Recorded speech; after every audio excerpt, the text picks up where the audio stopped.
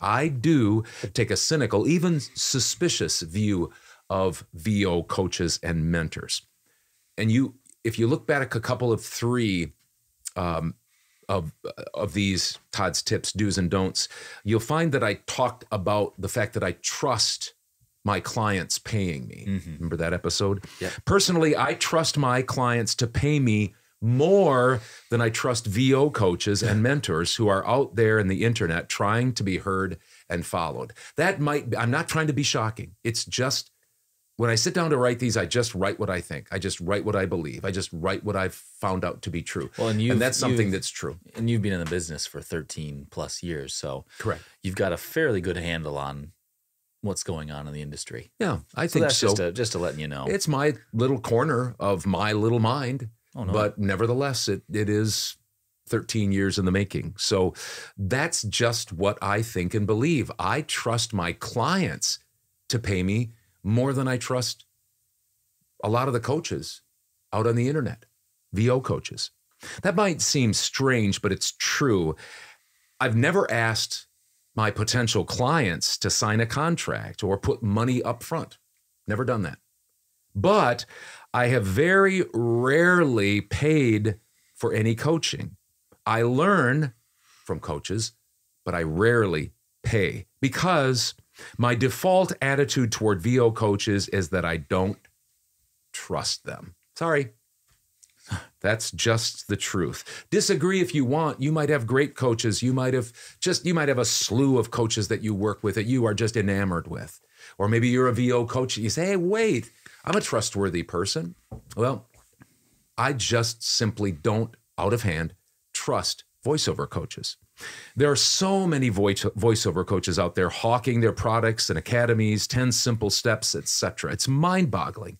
Some start coaching their coaching career, right out of the gate, maybe a year or two in, 6 months in. And they couch their coaching in, oh, shucks, I'm just a newbie struggling like you are. I'm just chronicling my journey, but I'll take your money.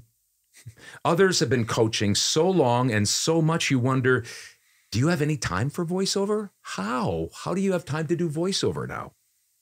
So if I pay for coaching, these are the questions that I ask. I would demand this first. You've heard these before, but I'm going to repeat them.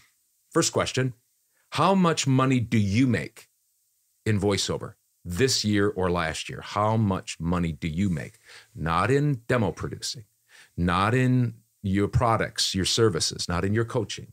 What do you make in voiceover right now? Can you provide a few current contacts, students' contacts, info, so I can find out how many of them would support that idea and how much money they make? I want to find out how successful are they?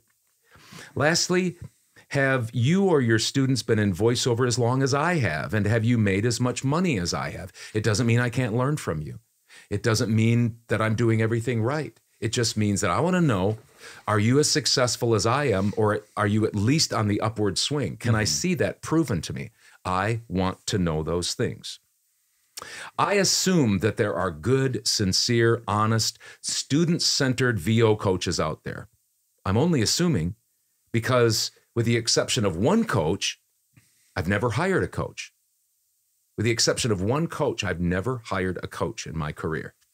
Again, I learned from lots of coaches, lots of people, lots of business people in general, lots of VO people. I can learn tons from people, but I just don't pay for it. So just to that point, and I'll give you one more point and then I'll be done.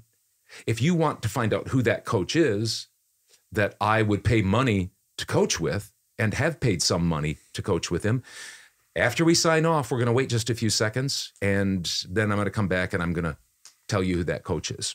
Again, you don't have to feel the same way about the coach that I have. You might feel the same way about your coach that I feel about my coach.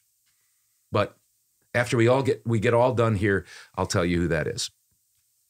I do listen to and watch VO coaches who may be all of the above things, honest, student-centered, people that are sincere, all of the above things, but almost all of them disparage other people in the industry for being selfish or misguided or hurting the industry. And of course, then they sell their selfless, student-centered industry caretaking products and services.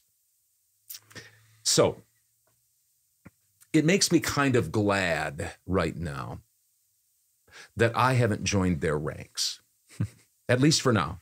I haven't joined the ranks of coaching, and I'm going to just not hang out my shingle too quickly. I know I've been doing it for 13 years, and I think I have something to offer, but I'm just going to be patient because I just don't want to join too early to the coaching ranks, just because there's so many voices out there.